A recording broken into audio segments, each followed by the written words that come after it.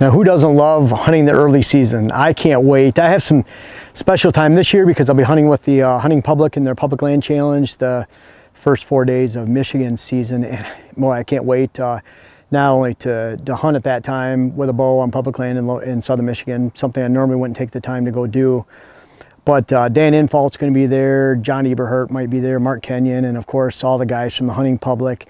And there'll be some great other hunters there just to be able to spend the time with. Dylan's coming out to film, so we're gonna have some great times around the fire in the evening, and you can imagine the stories and strategies that'll be flowing. And that leads in to the top 5 early season bow hunting tips and hunting tips that I can bring to you this fall. And these are, you know, there's always the hunting strategies for what type of land you're on. You know, that might be a little bit separate, but just in general. The first tip that I want to bring to you, it's a little bit different, is so many people focus right now on where deer are at currently. And right now it's August 22nd. What's going on in the middle of September could be completely different, the third week of September. And right around that time, right around October 1st, within 2 weeks on either side, you start to see that annual whitetail buck shift where they're getting the last cutting of hay, beans are turning brown, leaves are dropping from the trees, hunting pressure is being applied. Those fields that looked really nice and thick deer in the middle of summer are starting to wane. They're turning brown, they're falling down, there's not as much cover, not as much food in the same locations. And so the number one tip, this first tip that I can start with, whether it's number 1 or number 5 in importance, is that you should really be paying attention to where the deer were last year in the beginning of the season, not necessarily where they are a month before the season, even 2 weeks before the season begins.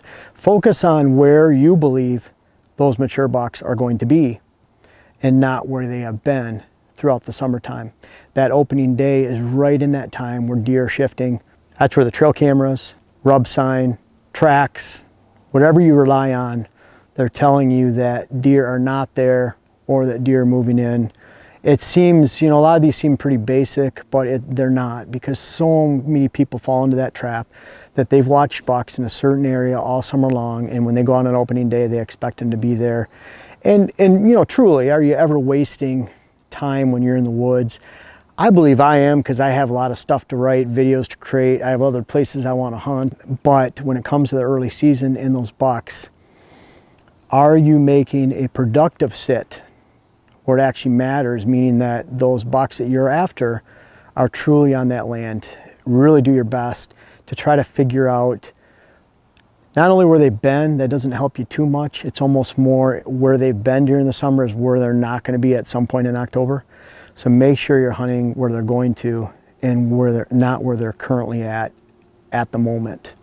Now another one, and this is something that's interesting because people really focus on hunting acorns and oak trees all season long, and they're planting oaks, and planting oaks is great. I believe that if you don't have oaks, putting them into the woods and planting them in the woods is such an outstanding idea to help hunters, you know, decades from now. And even if you get some of the short growing oaks, you cannot define a deer movement, you can't define a hunt, you can't define a consistent hunt if you're hunting over acorns all season long.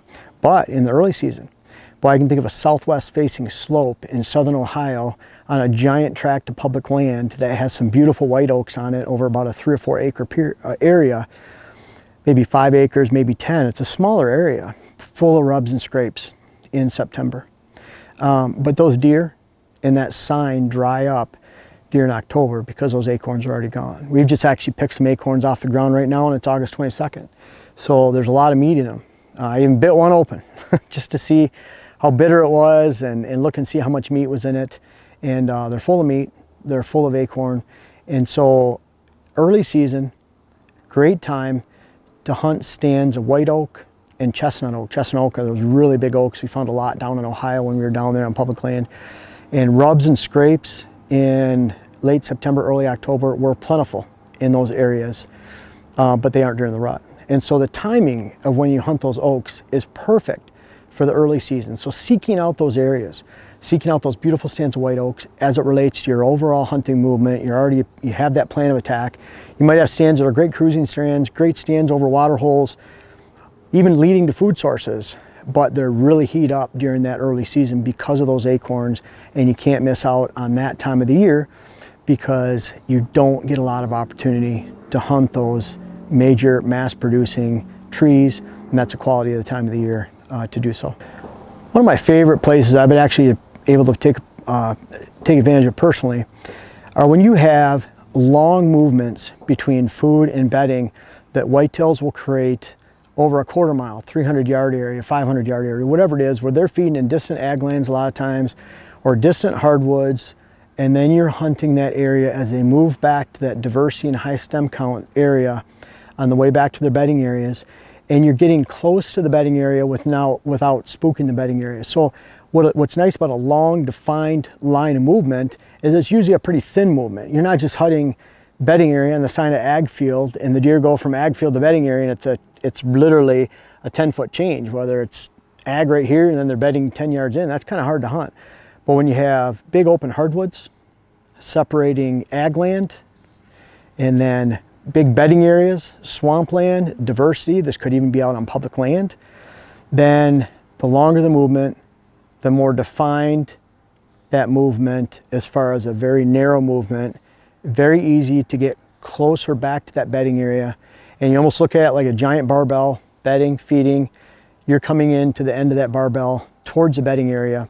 You're allowing those deer to travel right by, and great morning opportunity actually.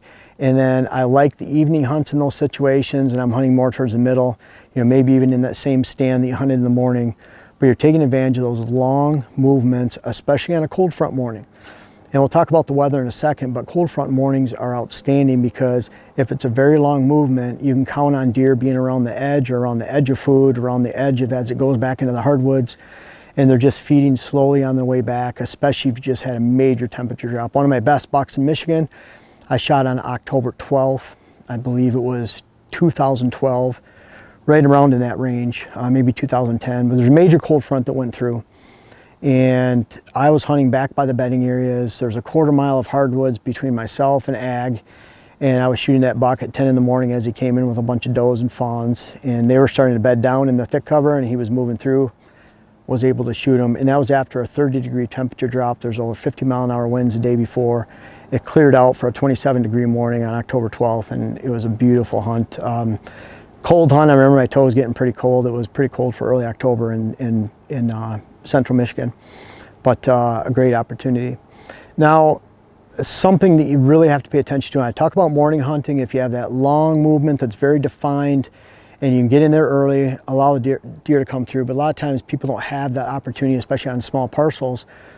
And there is always a priority that you need to place on evening hunting in the early season. In fact, evening hunting should be the priority for the entire season outside of the rut, maybe opening day of gun season, maybe that warm up during an extreme cold front period during December, where you're going in and getting next to bedding on an oak flat or on some type of briar field flat where they can feed. You know, there's some food still hanging around, especially hardwood regeneration. That's even better.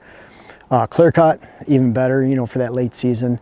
But you're going into that, and a lot of times people can't wait to hunt in the morning or get out to hunt, so they go out on opening morning and they ruin that highly defined evening movement that's been going to food plots, stand of oaks, whatever it might be. And the priority is always on evening because you don't really know if you're going to beat those bucks back in the morning. Now, if it's a long movement, you might take that chance, but those shorter movements, a lot of times they're beating you back there before you can get to them in the morning, and then you're spooking out the evening hunt, which has a lot higher value. I'd rank on a scale of 1 to 10. Those morning hunts during that time are a 2 or 3 out of 10, even at the best. And you really have to watch the circumstances and know that those deer on a long movement coming back, maybe across a long CRP field, fence rows, whatever it might be. But the evening at times can be a 10 out of 10 in the early season. The evening hunting, that's that 4th tip. The 5th tip, always hunt by the weather. And so when is your opening day? My opening day is when there's a cold front during the early season. I don't care this year if the season's open on the 14th. My season's going to be the 14th, 15th, 16th, or after, depending on when that cold front is, because if I have a mature buck moving in the area, I want to place all my bets into the weather hand, making sure that If it's 80 degrees in the evening, humid, might not be moving during daylight in any means. But if there's a 20-degree temperature drop in the early season, you can bet that he's probably going to be on his feet early, and he's going to be passing that stand, that evening stand that I have.